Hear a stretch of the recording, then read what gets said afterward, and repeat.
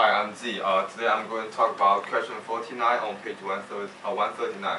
And the question basically, they give you a function, it's called fx will be equal to x times 1 plus x squared to the negative 1 degree. And now we need to find x in the following condition. And then they give you three conditions. One is like the first derivative will equal to 0, the first derivative will greater than 0, and then the third one is the first derivative will be smaller than 0.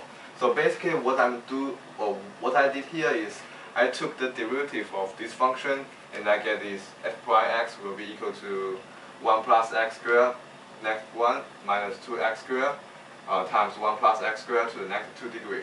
And I try to simplify this equation, and then I get this 1 minus x squared over 1 plus x squared 2. And when we look at this function, we can see the numerator here, they have a square root here, they have a square here. So which means this will always be greater than 0. So basically we do not need to consider the numerator, we only need to consider the denominator. So, and then we meet these three conditions: equal to 0, greater than 0, and smaller than 0.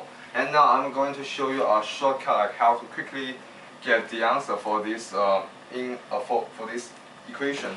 The best way to do so is actually draw the graph. And this line will be y is equal to 1. And then this will be x squared. So basically, when y minus x squared is equal to 0, which means 1 will be equal to x squared.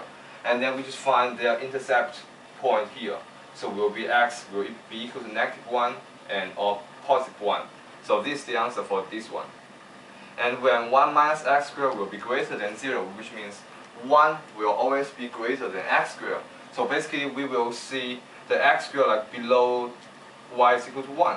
So it's basically it's inside this area. So it's between positive 1 and negative 1. And then when 1 minus x squared is smaller than 0, which means the x squared will always be greater than 1, which means the domain of x will be on this side or on this side. So x will be greater than positive 1, or x will be smaller than negative 1.